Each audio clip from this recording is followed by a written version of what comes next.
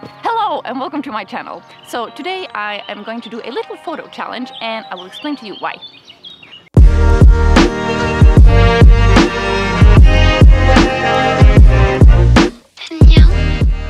So in the last few days I was feeling a little uninspired and I really wanted to give myself a challenge or something to boost up that energy again and to get back into creating.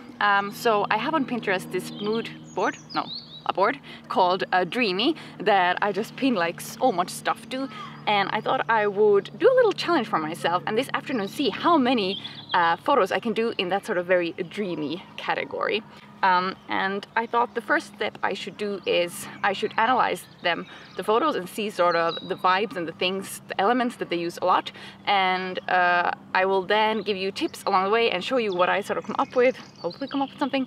And I've also set myself a challenge of doing them in 3 categories. So I will do one self-portrait, I'll do one more sort of lifestyle-y mood photo, and then one storytelling photo.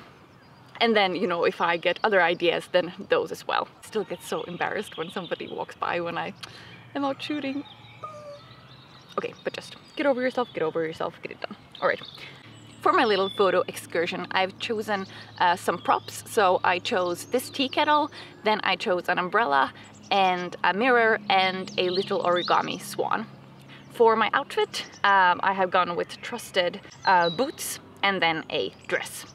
There's something in the boots and dress combination that I really like because it has that feminine fairy tale vibe of the dress, but then you have the boots to sort of ground you and that it doesn't become too flimsy. So I analyzed some of these photos and I think some of the key elements that they have is usually there is nature, that's a big part of it, or then they are sort of small moments of intimacy and sort of very specific little things, and the details are very important, also the colors, and they often have a bit of a bluish tone, and sort of the source of light is usually not very bright light, but it comes from a certain direction and usually at dawn or dusk. They also have this air of maybe loneliness or solitude quite often, and then outfit wise it's mostly dresses, the colors are quite muted and toned down. So I have also tried to go for that in my choices today. Oh, it's so nice to sit out here. I don't at all want to now move place. But I think we should get going because it's 4 o'clock, so better get started. Okay, I think I have found my first location. I'm gonna try to do a self-portrait thing here, maybe with the little origami swan. I chose this location because I really like the depth it has, and also that the trees are sort of framing it, so I think that will give a very sort of dreamy vibe. Okay, I think I've changed my mind. I think I will do the lifestyle thingy here instead.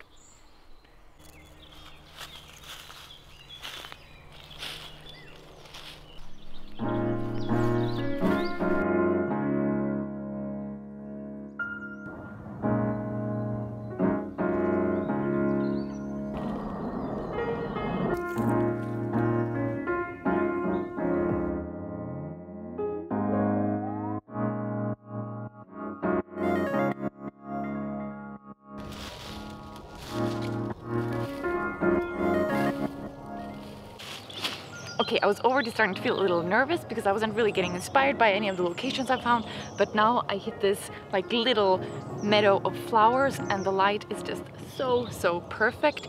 Really, when you're trying to get that dreamy vibe, light is tip number 1. It's so important to get that mood. Golden hour is every photographer should know this.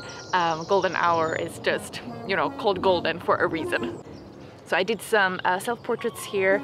I realized I quite often actually stand in my photos, so I tried instead to do some seated ones, in the flowers, and yeah, now I feel if I can get a couple more shots, did some the lifestyle-y things, I think this challenge has been a major success.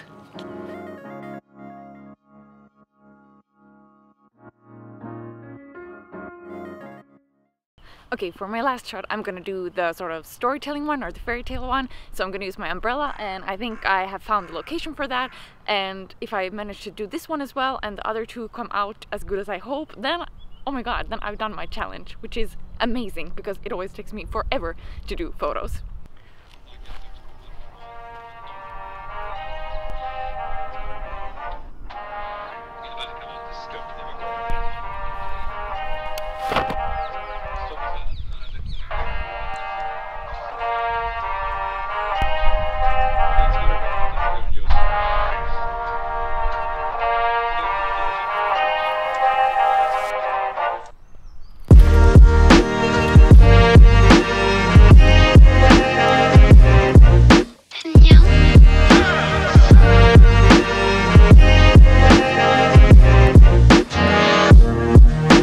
Please, yeah.